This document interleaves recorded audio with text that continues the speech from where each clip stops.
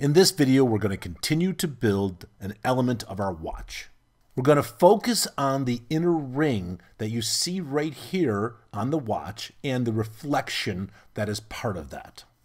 You'll see here inside of the batch schematic, this is the main setup of the end result of the watch. If we go into the schematic for this action, you'll see all the different elements that end up creating the watch. Time has been spent to organize and tidy up the schematic and also hide different objects so we can show you exactly the end result of what we're about to create. You see the base that we created earlier, but there's the ring with the reflections on it. This is what we're about to create. Let's start by creating a graphic material. So let's bring out a color source into our batch schematic. This is a simple white frame that is HD. And then we're going to add a Gmask tracer and connect our white source into the Gmask tracer. Hit the tilde key to go into our schematic for our Gmask tracer.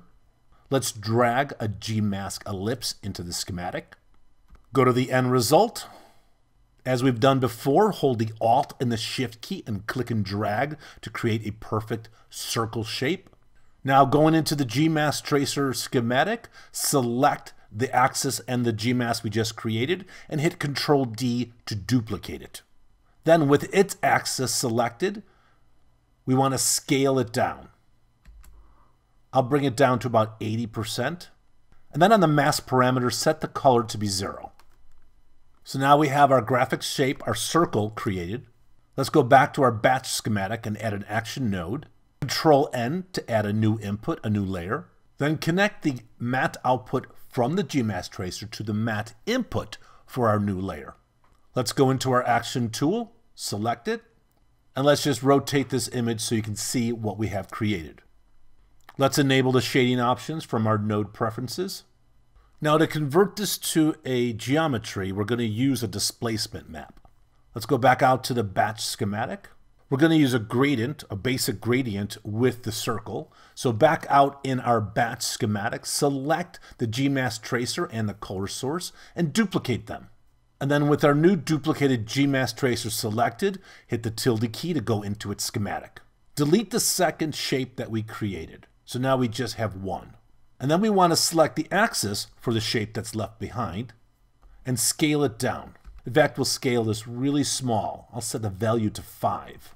Now we want to add the gradient to this, so hit the A key to get your add points tool, and then click on the edge of our mask and drag away.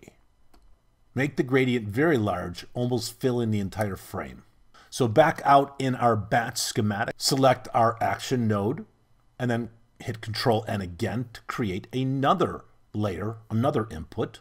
Now drag the matte output from our Gmask tracer, the blue output, and feed it into a red input for our new layer. Let's go into our action schematic and delete the automated image that was created. We just want to use it as a source. Then select our original circle image.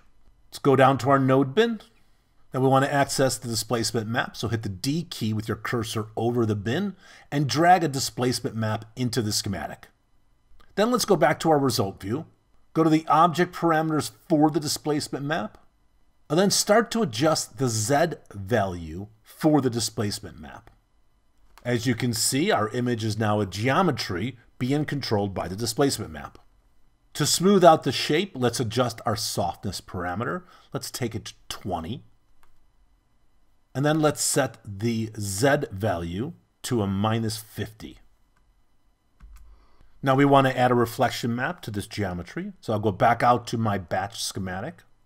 Let's create the texture that we're going to use for our reflection map. Go to the effects node bin, drag a substance noise node into the schematic. From the substance nodes dialog box, select the caustic option, which is the third from the left on the top. Hit F4 with the node selected to see the end result. Select our action node once again, and let's create a third layer, Ctrl N. Then connect our caustic substance noise to the main red input for our new layer. Let's go back into our action schematic. Once again, delete the automated image that comes in when you add that to the action node. With the circle image selected in the schematic and our new caustic image selected in our media list, go to our node bin and hit the R key. Then drag a reflection map into the scene.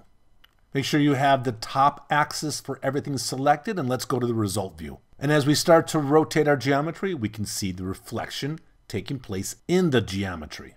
Let's go back out to our batch schematic, and while holding the equal key, click on the action node to bring up our context view dialog box.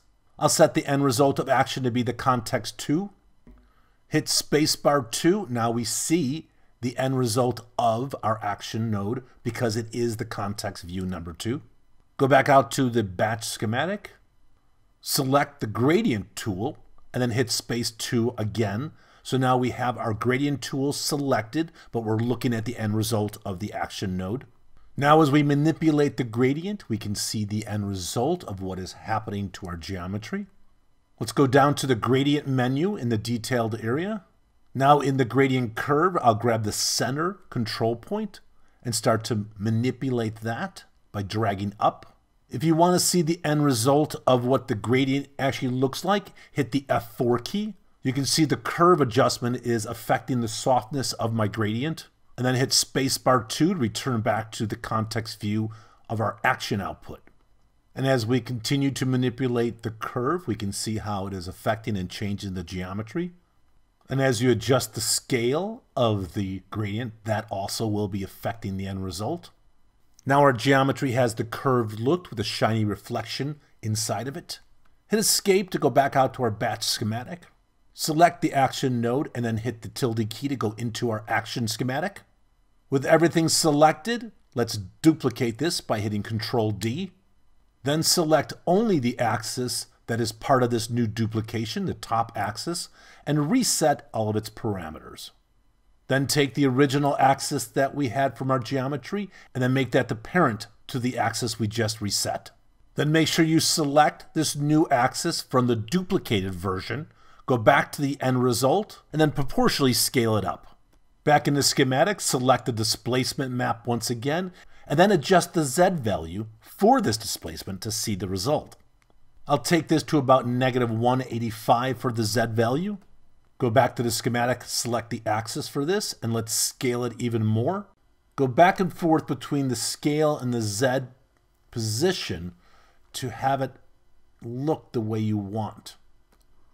Go back to our schematic for action, select the top axis for everything, the parent, and now you can rotate it on X to see the effect that is taking place. Let's go back into the action schematic and select the axis that is above our reflection map for the duplicated geometry, the nodes that are on the right. Back in the end result view, now start adjusting your scale, increasing it so it's very large. In fact, take the value all the way up to 1000, somewhere around there. Now the larger ring has a very smooth reflection on it. Let's go back to our action schematic. Select your top axis once again, and then go back to the main view and start rotating it on the X value to see what we just created. So this is how the inner ring of the watch was created. Well, that's going to do it for this video.